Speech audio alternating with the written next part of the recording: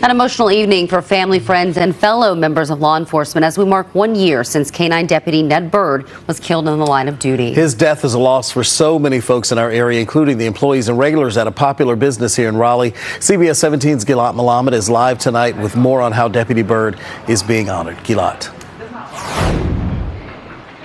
The owner of Lola's Beach Bar and Restaurant tells me Deputy Ned Byrd was well known and well loved here. Through this memorial and photos of him that hang throughout the restaurant, his memory lives on.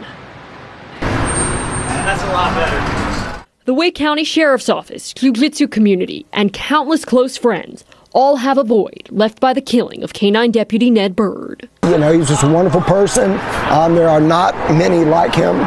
And at Lola's Beach Bar and Restaurant, a big part of Lola's is missing. Owner Larry Carter works to fill the void. It's sad and sucks to not see him here. Left by someone who was far more than a loyal customer. This was his spot. This is where he enjoyed to be. And he was a big part of the Lola's clientele, as you know, as much as a part of the place itself.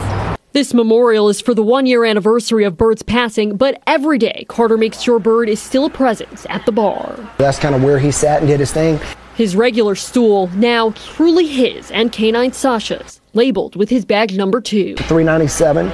On the wall is a flag with a thin blue line that has coins Carter glued on himself. After his funeral, all of those coins were left by police department. And a photo of K-9 Sasha staring down Deputy Byrd's beer. He would always come and eat and drink. This same thing, a macho burrito and Dos Equis Amber.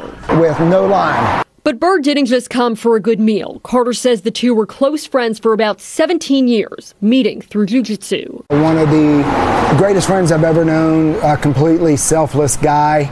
A selflessness known by all employees, keeping his phone number behind the bar so they could call him if something went wrong. That number is still here, feet away from a photo of the deputy's funeral procession passing by the bar he loved.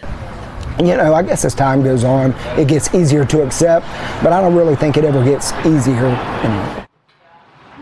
The stool is blocked off today for the anniversary, but Carter says usually people are allowed to sit on it. Throughout the weekend, there will be several events honoring Deputy Byrd's life, including a jiu-jitsu training tomorrow at PNC Arena. Carter will be one of the coaches. Live in Raleigh, Gilad Malamed, CBS 17 News. A wonderful remembrance. All right, Gilad, thank you.